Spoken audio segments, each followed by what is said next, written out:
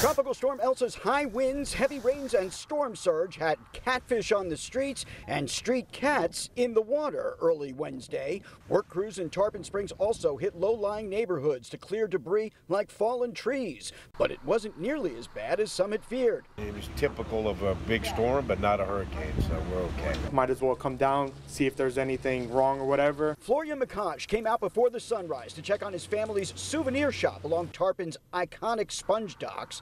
In the past, as he showed us in this picture, storms would bring waist-high water to the intersection, even into the store. But this time, they managed to stay dry. There was nothing wrong with it, so it was all good. Still, even as Elsa moved north, it wasn't as much the rain and wind, but the high tide and storm surge that threatened people's property and businesses. Despite a recent drainage project, police had to close off roads as Elsa's storm surge pushed water over seawalls and into the streets. It'll be better when the tide goes down, so we'll see how far it's going to come in. The storm surge is going to affect us. In all, Pinellas and Pasco County both reporting minimal impact from Elsa. Clearly, you can see some localized flooding, some trees down in the area, but no reports of any major damage or any major injury.